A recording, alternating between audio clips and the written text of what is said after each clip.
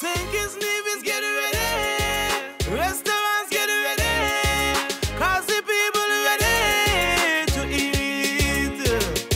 And I wanna encourage you to dine out and eat from July 16th. Delicious. It's like a deep fried breadfruit with spring roll, all fresh.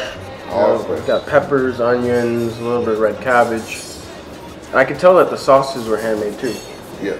You know, it's got a nice, it's like a duck sauce with a little bit of chili. But it's homemade sweet chili. Homemade sweet chili sauce.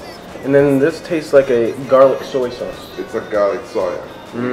We roast, we char the garlic in a pan, then add the soya sauce to it and allow it to get that charred garlic flavor.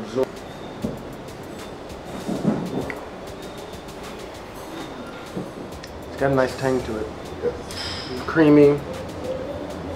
I mean, the beauty about our fish is that The texture is just right.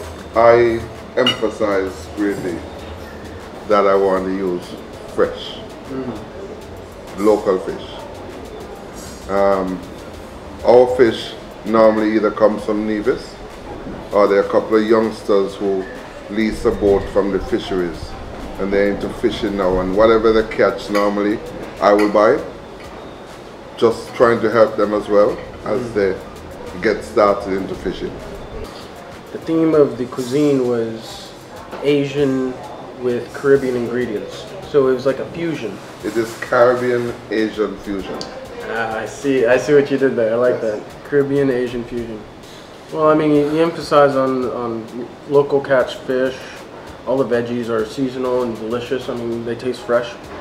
So you have to realize where this place came from and where we want it to go. We want it to be the place where when people come they feel like this is a home away from home. Which is the first thing I actually got when I came here. Yeah. I mean, they're just so friendly. They introduce you at the door. Where would you like to go? The veranda. They escort you to the veranda, whether it be the meeting room.